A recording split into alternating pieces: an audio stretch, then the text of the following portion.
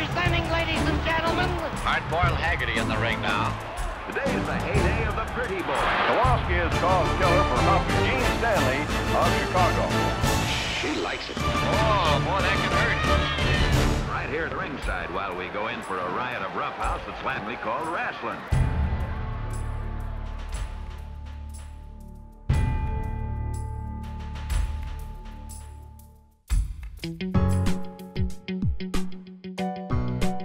I have 7 brothers and 5 sisters.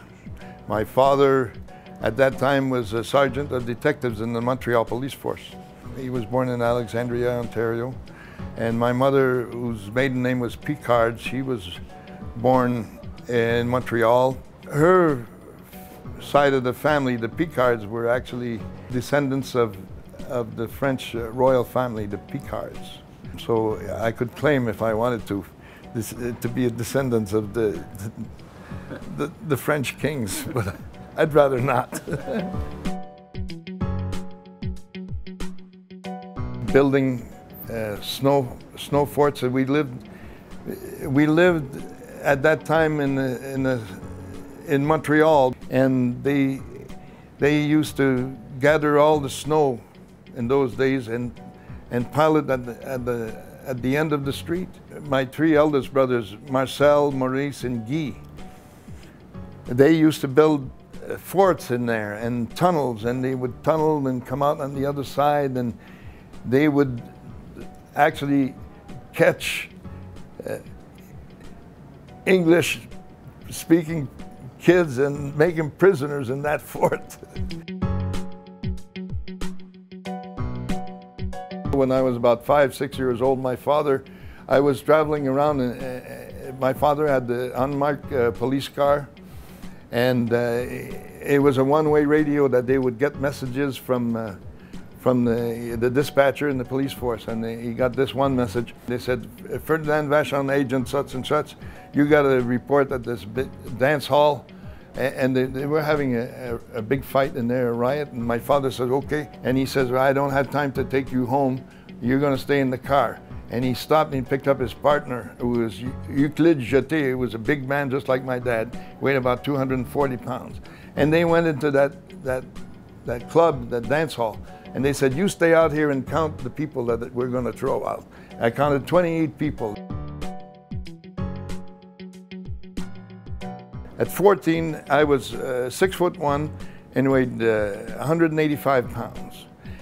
But I still had it in mind that I was going to be a professional wrestler. My brother was already a professional wrestler then, but I was afraid that I wouldn't be big enough. But by the time I wrestled for the Canadian Championship in Regina, Saskatchewan in 1957, I won a silver medal representing the province of Quebec. When I won the silver medal, I talked to my brother on the phone who was wrestling in Texas. He said, that's enough, amateur stuff. He said, you're never going to make money wrestling amateur. He says, you're going to turn pro. So I turned pro that summer. We're wrestling against Dory Funk Sr. and another wrestler named Tough Tony. My brother, it's a tag match, so he wrestles for 5-6 minutes, and he says, okay, he comes over, he tags me, he says, all right, come in. And believe it or not, I can't move. I can't move. My legs are shaking, my knees, my teeth are clattering, and I don't know what's happening to me. And my brother said, come on, it's your turn. And I just can't come in. I just couldn't do it. So my brother, he's muttering under his breath, so he keeps on wrestling. So he wrestles for another 5-6 minutes, and he says, are you ready now? So he comes over and he tags me, and I still can't come in. So he got mad. He said, if you're not going to come into this ring, he says, I'm going to take you back to the farm tomorrow. So that did it. I step into the ring, and I'm still petrified. I'm like this, and the guy that I'm wrestling, he sees what's happening to me. Under his breath, he says, hey, kid. He says, you know, when you leg dive in the amateur, he says, do the same thing. Do the same thing to me. So I said, well, if he's going to tell me to do it, I'm going to do it. I was afraid not to do it because, first of all, my brother was going to beat the hell out of me and send me back to the farm. So I leg dived him, and my stage fright never came back. if I had one idol in the wrestling business, it was my brother, you know. And let me tell you how he got his name, for one thing, and what made him that way, so consequently what made me this way. He was a great athlete and represented Canada in the Olympics in 1948 in London. He also won a gold medal in the British Empire Games. But he was always 5'7". I've got 7 brothers, and he's the shortest one of all, but let me tell you, he's the toughest one of all. And they always told him in the wrestling business, they said, well, you can be a professional wrestler if you want to, but it's not like in the amateurs. They said, you're too small. You'll never make money. That's all they had to tell him. He said to himself, I'm going to prove them wrong. He always had to prove, because of his size, that he was stronger and tougher than anybody else. So he got into the ring in Portland, Oregon, and even before the match started,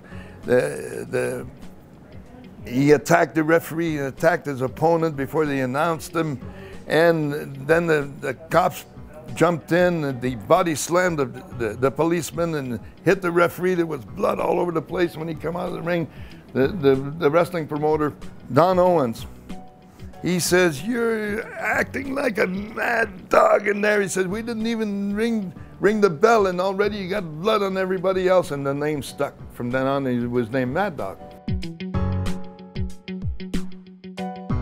In the wrestling business, my brother said, watch what I do and do what I do, and he says, we'll get along, otherwise you're going back to the farm. So my brother would get into fights like this. He'd throw the guy outside of the ring because he had something to prove. He'd throw the guy outside, grab a chair, hit him over the head, fight with him, and they'd fight outside. And I've seen him 2-3 times do this, where he'd fight outside the ring, go out the front door and have the whole crowd follow him and fight over cars in the parking lot, come back around the side door and bring the crowd back into the side door. And so consequently, that was my style of wrestling too. I mean, I wanted to be like him. I wrestled Paul Vachon one time. Paul was towards the end of his career, and I was just getting started in mine. And he was one of the meanest, toughest old guys I'd ever been in the ring with. I thought, oh my God, I walked out of the ring with new respect for him. Vachon family, you know, his sister, his daughters, and brother, and you know, I love them all the Vachons. They're great wrestling family, and my wife Angel's crazy about Paul. She loves him, and I love Paul. I went from Australia to India, from there to Europe, and all those places. I came back 4 years later, and in the meantime, Mad Dog has acquired that name, Mad Dog. He says, look, ever since I got the name Mad Dog, he says, I've been making nothing but money. He says, we'll call you Paul the Pig. I said, the hell with you, you're not gonna call me Paul the Pig. He says, why not? Look, they call me Mad Dog. He says, could it be worse? I said, I'm not going by Paul the Pig. But he says, it has to be something, it's got to be gory. So anyway, we wound up on Butcher. So after that, it was called Butcher. Toughest match I ever had was a tag match when we actually won the the AWA, American Wrestling Association World Tag Team title in Kaminsky Park in Chicago in a cage against Dick the Bruiser and the Crusher. And in unison, there's 30,000 people. As you walk into the ring, they're chanting in unison, we want blood, we want blood, we want blood. And it just so happened that there was a big cage around us, couldn't get in, couldn't get out, and all 4 wrestlers wound up with blood all over them and everything. We won the title that night, and we held it for the longest, longer than anybody else in the history of wrestling. It was 3.5 years. The promoter in India, who then was King Kong, he was an Hungarian, expatriate, and there's a family there of wrestlers. They were called the Bulu brothers. They were 6 brothers. They were all descendants of Iman Box, who was the brother of the great Gama, who wrestled for the World Championship with Zbyszko, and they've been talking about that in India for years and years and years. And they think they're the greatest wrestlers in the world. On the Monday night at that soccer stadium in Karachi, I beat one of them guys, one of them brothers, the one named Nazim. I remember all their names, but this particular one was Nazim, and he'd never had anybody put a Boston Crab on him, and I beat him with a Boston Crab, otherwise I was going to break his back, so he gave up. And I look up in the crowd, and I see 55,000 people coming down to the ring. They all want to kill me. What saved me is I saw through the crowd on horseback. They have the military, the soldiers, they're there for crowd control, and they're on horseback. And they got great big lathis. It's a big old stick about 4 feet long, and they're swinging it and going through the crowd. That's how they got me out of the ring. And so the promoter, he's so happy, the local promoter, his name is Salim Sadiq. He said, we're going to have a return match. I said, the hell with you. I'm never wrestling that guy again because these people are going to kill me. He said, no, not with him. Well, how can we have a return match if it's not with? He said, you're going to wrestle the brother. He said, the bigger brother. So sure enough, I mean, that thing caught on fire. He booked the match on Friday, and there was 85,000 people there. And that's got to be the greatest thrill of my life. We did crazy things, but at least you could let your kids watch professional wrestling 30, 35 years ago. And my daughter, who became 10 times as famous as I am as a wrestler, she made as much money in 3 years as I did in 32 years. And the irony of things is that she would not have been allowed to watch what they do now on TV. It's become a dirty show, and I don't want to sound like sour grapes, but it's disgusting what they've done with the sport of wrestling. And they tell the wrong story, I think. I mean, I don't want to use this as a podium for sour grapes, but we had villains and we had good guys. But nowadays, in order to be successful in what you see on TV, you have to become the villain.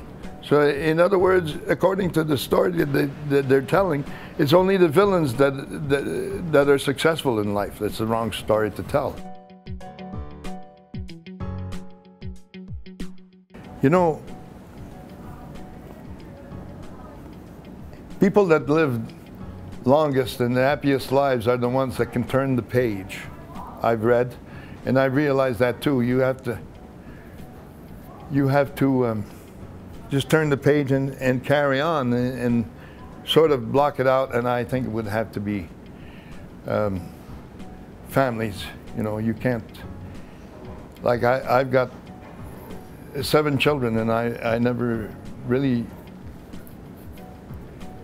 had the opportunity to bring them up.